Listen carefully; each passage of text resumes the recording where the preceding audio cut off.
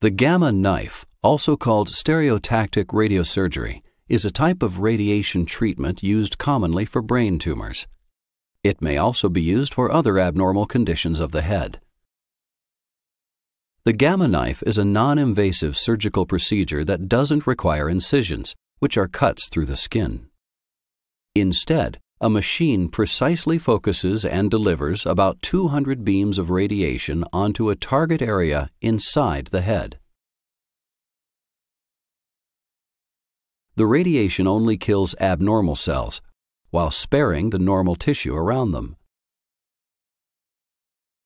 The gamma knife treats small brain tumors, blood vessel malformations, and nerve conditions that are hard to reach or too risky to treat in other ways. The gamma knife head frame has 4 pins or screws. After numbing the scalp, the doctor will attach the head frame with the screws. The frame prevents the head movement and helps guide the radiation beams.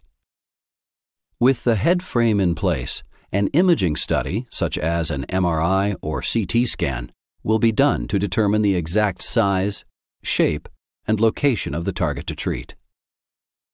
The treatment team will use the imaging studies and advanced software to create a treatment plan.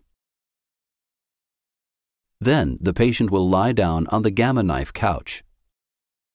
A radiation helmet will be positioned over the head frame. The helmet contains holes that allow only the programmed radiation from the treatment plan to pass through. With the helmet in place, the couch will slide into the radiation unit. The procedure is silent and painless. It takes a few minutes to an hour or more, depending on the size and shape of the treatment area.